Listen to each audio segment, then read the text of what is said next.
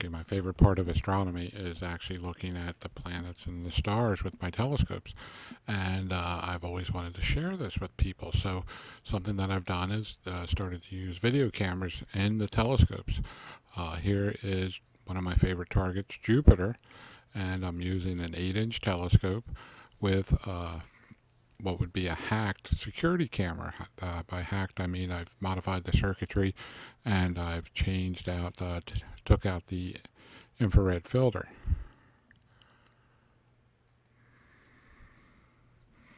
And when I did all this stuff, by taking out the infrared filter, now I'm able to get these images of Jupiter, and I can make them either display on a small LCD screen, or I can record them like I've done with these. So I'm going to go through a couple images that I took of Jupiter. I usually try to keep the images short, and then that way when I do another process with them, I can take this video that I've recorded, which comprised of, most of the time it will comprise of 30 frames per second, and I can take the individual frames out and stack them together and pull an image out of those frames. And the image often comes out exceptionally well.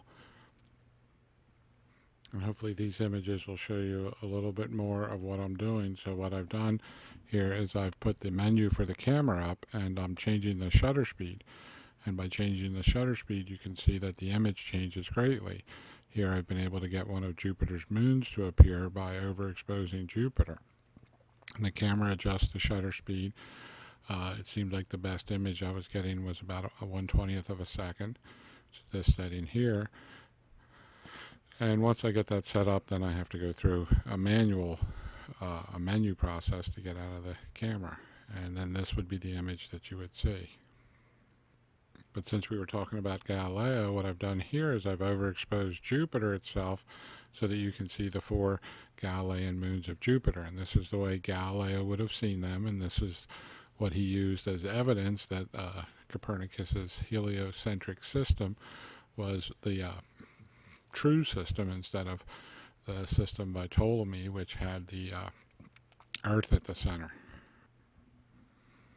So what I've done here is I've increased the resolution that we see on Jupiter, or the magnification, by changing the way the telescope was set up. And with this magnification, sometimes you trade away a little bit of details. Usually it's the atmosphere that gives you your maximum magnification, but now the red spot seems to be pretty clear, and you can see a little bit more detail in the cloud top. So I'm going to stop this, and I'm going to try to get a little bit better resolution out of it by adjusting the focus.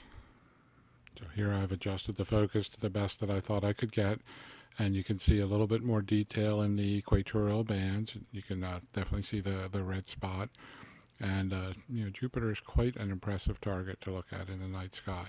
So I hope you've enjoyed these images. I'm going to put up a little video about some moon shots I took, but hopefully I'll be able to take some more of these as we go through the course, and you'll get to see some really cool sights. Thank you.